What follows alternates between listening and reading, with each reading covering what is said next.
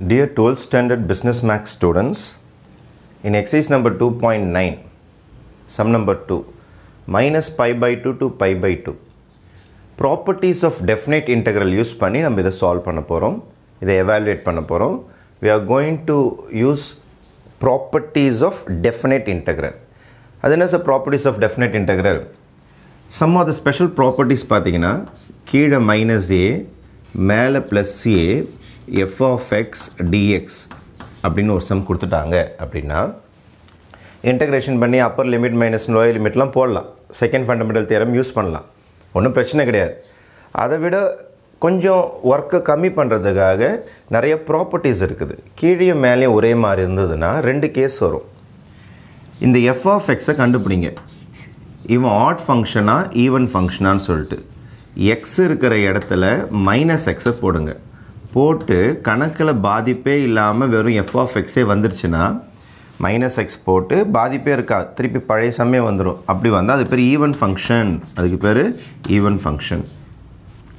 சில சமயத்தில் எக்ஸ் இருக்கிற இடத்துல மைனஸ் எக்ஸ் போட்டு சம்மை விட்டு வெளியில் மைனஸ் வந்துடும். இந்த மாதிரி வந்தால் இதுக்கு பேர் ஆட் ஃபங்க்ஷன், இந்த மாதிரி வந்தால் இதுக்கு பேர் ஆட் ஃபங்க்ஷன். ஈவன் ஃபங்க்ஷன்னா என்ன சொல்கிறாங்கன்னா, இனிமேல் மைனஸ் ஏ டு ஏ போட வேணாம், 0 to a போட்டால் போதும். ஆனால் ஃப்ரண்ட்டில் ஒரு 2 times போடுங்க, போட்டு இன்டகிரேஷன் பண்ணி செகண்ட் ஃபண்டமெண்டல் தியரம் யூஸ் பண்ணி முடிச்சுடுங்க அப்படின்னு சொல்லியிருக்கிறாங்க ஈவன் ஃபங்க்ஷனில். ஆட் ஃபங்க்ஷன் என்ன சொல்கிறாங்கன்னா, மைனஸ் எக்ஸ் போட்டு வெளியில் மைனஸ் வந்துருச்சா, நீங்கள் இன்டகிரேட்டே பண்ண வேணாம், உங்களுக்கு ஆன்சரே 0 அப்படின்னு சொல்லிடுறாங்க. இதுதான் ப்ராப்பர்ட்டி ஆஃப் டெஃபினைட் இன்டெக்ரல். இது இந்த சம்முக்கான ப்ராப்பர்ட்டி. கீழேயும் மேலேயும் ஒரே மாதிரி லிமிட்ஸ், சிம்பிள் மட்டும் மாறி இருக்கும். அப்போ நம்ம சம்லையும் பாருங்கள், கீழே மேலே ஒரே மாதிரி இருக்குது, சிம்பிள் மட்டும் மாறி இருக்குது. அப்போ இவன் ஈவன் ஃபங்க்ஷனாக ஆட் ஃபங்க்ஷனாக நம்ம கண்டுபிடிச்சாகணும். அதுக்கு என்ன செய்யணும்னா, ஃபஸ்ட்டு இவரை வெளியில் கூட்டுவாங்க. யாருன்னா இந்த ஆள். இங்கே எக்ஸ் இல்லை தீட்டா இருக்குது. அப்போ எஃப் ஆஃப் எக்ஸ்ன்னு போடக்கூடாது, F of theta is equal to sine square theta. இவரை வெளியில் கூட்டு வந்துடுங்க. அவங்க என்ன சொல்கிறாங்கன்னா, எக்ஸ் இருக்கும் இடத்தில் மைனஸ் எக்ஸை போடுங்கள், அதாவது தீட்டா இருக்கும் இடத்தில் மைனஸ் தீட்டாவை போடுங்கள். அப்போ என்ன ஆகுனா, இது சைன் ஸ்கொயர் மைனஸ் தீட்டா. இதை எப்படியும் எழுதலான்னா சைன் மைனஸ் தீட்டா ஹோல் ஸ்கொயர்னு எழுதலாம். ஏன்னா ஸ்கொயர் வந்து வெளியில் எடுத்துருங்க. இங்கே இருந்ததுன்னா உங்களுக்கு குழப்பமாக இருக்கும், இது கூட பண்ணமா அது கூட பண்ணமாட்டு வெளியில் எடுத்து வச்சுங்க. இப்போ சைன் ஆஃப் மைனஸ் தீட்டான்னு என்னென்னு நமக்கு தெரிஞ்சாகணும். ட்ரிக்னாமெண்ட்ரியில் மொத்தம் 6 ரேஷியோஸ் இருக்குது. அதில் சைனு, கொசிக்கண்ட்டு, காட்டு, டேன், இவங்கெல்லாம் மைனஸ் தீட்டா கொடுத்தீங்கன்னா மைனஸை வெளியில் போட்டுருவாங்க, உள்ளார வச்சுருக்க மாட்டாங்க. சைன் மைனஸ் தீட்டா கொடுத்தீங்கன்னா மைனஸ் சைன் தீட்டா வந்துடும். கொசிக்கன் மைனஸ் தீட்டா கொடுத்தீங்கன்னா மைனஸ் கொசிக்கன் தீட்டா வந்துடும். அப்போ எதை கொடுத்தீங்கனாலும் வெளியில் அனுப்பி விட்ருவானுங்க. யார்? சைனு, கொசிக்கன்ட்டு, காட்டு, டேன். அதனால தான் இவங்களுக்கு பேர் ஆட் ஃபங்க்ஷன் அப்படின்னு சொல்லுவாங்க ட்ரிக்னாமெண்ட்ரியில். இந்த சம்மில் கிடையாது, ட்ரிக்னாமெண்ட்ரியில் இந்த 4 பேரும் ரொம்ப ரொம்ப மோசமானவங்க. மைனஸை கொடுத்தீங்கன்னா வெளியில் காட்டி கொடுத்துருவானுங்க. ஆனால் 2 பேர் இருக்கிறானுங்க, காசும் சீக்கண்ட்டும். நீங்கள் மைனஸ் கொடுத்தீங்கன்னா வெறும் காஸ் தீட்டா தான் இருக்கும், மைனஸே காணாமல் போயிடும். சீக்கண்ட்டுக்கிட்ட மைனஸ் கொடுத்தாலும் வெறும் சீக்கண்ட் தீட்டாவே தான் வரும்.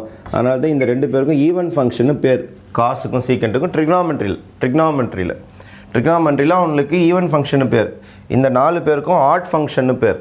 அப்போ நீங்கள் மைனஸ் கொடுத்தீங்கன்னா வெளில தள்ளுவான். நீங்கள் மைனஸை கொடுத்துறீங்களே, வெளில தள்ளிடுவான். வெளியில் தள்ளி மைனஸு சைன் தீட்டான்னு காட்டி கொடுத்துருவோம். உள்ளார கொடுத்த மைனஸ் வெளியில் அனுப்பிடுவான். பிகாஸ் இது ட்ரிக்னாமெண்ட்ரி ரூல். இதுக்கு இன்டகிரேஷன் சம்மந்தம் கிடையாது, இது trigonometry rule. Whole square minus 2 வாட்டி ஸ்கொயர் பண்ணால் ப்ளஸ் ஆகிடும் உங்களுக்கு. அப்போ என்ன வந்துடும்னா சைன் தீட்டா. ஏன்னா மைனஸை ஸ்கொயர் பண்ணிங்கன்னா இதுவாகிடும், இந்த ஸ்கொயர் உள்ளார வந்துடும். அப்போ நம்ம பழைய சமயம் வந்துருச்சு பாருங்கள். நீங்கள் எதில் ஆரம்பிச்சிங்க? எஃப் ஆஃப் மைனஸ் தீட்டாவில் ஆரம்பிச்சிங்க. உங்களுக்கு பழைய சம்மே கிடச்சிருச்சு, எஃப் ஆஃப் தீட்டாவே கிடச்சிருச்சு. அப்போ நம்ம கேஸ் 1ல் இருக்கிறோமா கேஸ் 2ல் இருக்கிறோமா பாருங்கள். மைனஸை கொடுத்தா வெளியில் ப்ளஸ் வந்திருக்கு, பழைய சம்மே வந்திருக்கு. கேஸ் 2ல் இருக்கிறோம், கேஸ் 1ல் இருக்கிறோம், ஈவன் ஃபங்க்ஷனில் இருக்கிறோம். மைனஸ் வெளியில் காணும் பாருங்கள், மைனஸே வெளியில் இல்லை. அதனால் நம்ம ஆட் ஃபங்க்ஷன் கிடையாது, ஈவன் ஃபங்க்ஷன். அப்போ நீங்கள் என்ன டிக்ளேர் பண்ணனா, F of theta is an even function. Even ஃபங்க்ஷன்னா நம்ம சம் இனிமேல் இப்படி கிடையாது, 0 to 0 to 0 to pi by 2 2 times மாறிடும்.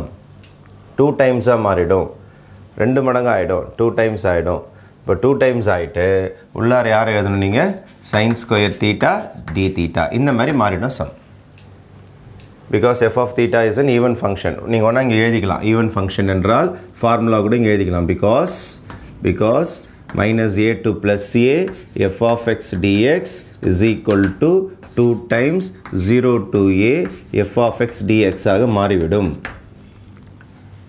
இல்லைனா f of theta is an even function we know that கூட இந்த ஃபார்முலா நீங்கள் எழுதிக்கலாம் we know that அல்லது by properties of definite integral we know that அப்படின்னு சொல்லிட்டு எழுதிக்கலாம் எந்த எழுதியிருக்கோம் பாருங்கள் அந்த ஃபார்முலா தான் அந்த ஃபார்முலா ஒரு வாட்டி எழுதிக்க சொல்கிறோம் அவ்வளோதான் by properties of definite integral we know that minus a to a f of x dx is equal to அந்த ஃபார்முலா வேணா ஒரு வாட்டி எழுதிட்டு நீங்கள் கூட சப்ஸ்டிட் பண்ணிக்கலாம் ஒன்றும் பிரச்சனை இல்லை சரி 2 times integration 0 to pi by 2 இதுவே இங்கே x ஸ்கொயர்லாம் இருந்ததுன்னா மேலே ஒன்று கூட்டி கீழே ஒன்று போட்டு இன்டெகிரேஷன் முடிச்சிடலாம் ஆனால் சைனில் ஸ்கொயரு க்யூப்லாம் வந்தால் இன்டெகிரேஷன் பண்ணக்கூடாது வெறும் சைன் வந்தால் இன்டெகிரேஷன் பண்ணிடலாம் ஆனால் ஸ்கொயரு க்யூப்லாம் வந்தால் பண்ணக்கூடாது திருப்பி ட்ரிக்னாமெட்ரி உதவிக்கு போகணும் ட்ரிக்னாமெட்ரியில் ஒரு ஃபார்முலா இருக்குது இதுக்கு பேர் டபுள் ஆங்கிள் ஃபார்முலான்னு சொல்லுவாங்க ஒரு சம்மு போகிறதுக்கு எத்தனை பேர் உதவி செய்கிறாங்க பாருங்கள் 11th ஸ்டாண்டர்டில் இந்த ட்ரிக்னாமெட்ரி அவன் யூஸ் பண்ணால் தான் நம்மளுக்கு சம் போட முடியும் திருப்பி 11th ஸ்டாண்டர்டுக்கே போகிறோம் double angle formula cos 2 theta is equal to 2 sin square theta 1 minus 2 sin square theta என்பது ஃபார்முலா இது ஒரு ஃபார்முலா இதுக்கு பேர் டபுள் ஆங்கிள் ஃபார்முலான்னு சொல்லுவாங்க ஏன் சார் இந்த ஃபார்முலா யூஸ் பண்ணுறீங்கன்னா இங்கே ஸ்கொயர் இருக்கும் பாருங்கள் இந்த மைனஸ் 2 sin square இந்த பக்கம் எடுத்துவாங்க இப்போ plus 2 sin square theta equal to 1 minus cos 2 theta அந்த பக்கம் அனுப்பிட்டேன் எனக்கு தேவை sin square theta தானே அப்போ 2 டிவைடில் அனுப்பிடுங்க 1 மைனஸ் cos 2 theta by 2 இதுக்கு பேர் டபுள் ஆங்கிள் ஃபார்முலா இதோட உதவியே இங்கே எனக்கு தேவை அப்போ இவன் உதவி செய்வான் sin square theta என்றால் இந்த இடத்துல நான் என்ன போடுவேன்னா 1 minus cos 2 theta by 2 into d theta அப்படின்னா அவன் உதவி செஞ்சு கொடுத்துருக்குறான் இங்கே ஸ்கொயர்லாம் இல்லை பாருங்கள் அப்போ தாராளமாக இன்டெகிரேஷன் பண்ணலாம் 2 வெளில எடுத்துருங்க வெளியில் முன்னாடியே ஒரு 2 இருக்குது நீங்கள் வேறு 2 எடுக்கிறீங்க எடுக்கலாமா சார்னா இந்த லிமிட்ஸ் எல்லாம் வந்து தீட்டாக்கு தான் சொந்தம் நம்பருக்கு சொந்தம் கிடையாது அதனால் 2 டிவைடில் மல்டிப்ளைலாம் எதாவது எடுத்துடலாம் எடுத்துகிட்டு 1 minus cos 2 theta into d theta 2 cancel ஆகிடும் இப்போ இன்டெகிரேஷன் ஸ்டார்ட் பண்ணணும் லிமிட் வந்து 0 to pi by 2 integration start பண்ணிங்கன்னா 1 இன்டெகிரேட் பண்ணிங்கன்னா தீட்டா எக்ஸ் போட்டு போகிறீங்க தீட்டாவில் ஓடுது சம் அப்போ தீட்டா தான் போடணும் வெத்து நம்பரை இன்டெகிரேஷன் பண்ணிங்கன்னா அதே நம்பர் போட்டு கூட தீட்டா வரும் இப்போ 5 இருந்ததுன்னா 5 தீட்டா வரும் 7 இருந்தால் 7 தீட்டா வரும் 9 இருந்தால் 9 தீட்டா வரும் மைனஸ் cos 2 தீட்டாவை இன்டெகிரேட் பண்ணணும் cos 2 தீட்டாவை இன்டெகிரேட் பண்ணிங்கன்னா sin 2 theta by 2 cos integrate பண்ணால் சிம்பிள்லாம் மாறாது sin இன்டெகிரேட் பண்ணால் தான் sin மாறும் அப்போது cos 2 theta இன்டெகிரேட் பண்ணிங்கன்னா sin 2 theta by 2 theta by 2 ஏன் சார் by 2 theta கூட என்ன நம்பர் இருக்குதோ அது பையில் வந்துடும் 0 to pi by 2 இப்போ நம்ம upper limit lower limit apply பண்ணணும் out apply upper limit and lower limit அதை அப்ளை பண்ண சம் முடிஞ்சிடும் நவ் அப்ளைங் அப்பர் லிமிட் தீட்டா இருக்கிற இடத்துல pi by 2 சப்ஸ்டிட் பண்ண போகிறேன் அப்போது pi by 2 minus sin 2 into theta இருக்கிற இடத்துல pi by 2 by 2 upper limit முடிஞ்சிடுச்சு மைனஸ் லோயர் லிமிட் 0 அப்ளை பண்ணோம் தீட்டாக்கு பதில் 0 மைனஸ் 2 into 0 by 2 இதான் second fundamental theorem upper limit apply பண்ணிவிட்டு மைனஸ் லோயர் லிமிட் அப்ளை பண்ணோம் pi by 2 அப்படியே வந்துடும் மைனஸ் 2 கேன்சல் ஆகிடும் sin pi by 2 0 விட்டுறலாம் மைனஸ் 2 into 0 is 0 by 2 நல்லா ஞாபகம் வச்சுங்க இது 0 இது 90 இது 180 இது 270 3 pi by 2 இந்த லைன் தான் சைனோட லைன் sin 90னா 1 sin 270னா -1 இதான் சைனோட லைன் இது காஸோட லைன் காஸ் 0னா 1 காஸ் பைனா -1 நமக்கு சைன் பைன்னு கேட்டிருக்கிறாங்க சைன் பை இந்த லைனில் சைனுக்கு உயிரே கிடையாது இதில் காசுக்கு தான் உயிர் இருக்கும் காஸ் 0 தான் 1 காஸ் பை தான் -1 சைன் பை கேட்டிருக்கிறதுனால இந்த லைனில் சைனுக்கு உயிர் இருக்காது அதனால் 0 இப்போ pi by 2 இது 0 மைனஸ் sin 0. கண்டிப்பாக sin 0க்கு இந்த லைனில் உயிர் கிடையாது. ஏன்னா cos 0 தான் 1, sin 0 0 தான். சைனுக்கு இங்கே மட்டும் தான் உயிர் இருக்கும், இந்த லைனில் உயிர் இருக்காது. அதனால் sin 0வும் 0 by 2. இப்போ இது 0 விட்டுடுங்க, இதுவும் 0 விட்டுடுங்க. அப்போ உங்களுக்கு லாஸ்ட்டாக மீந்தது வெறும் என்னது pi by 2. This is the end of the sum. Okay, thank you.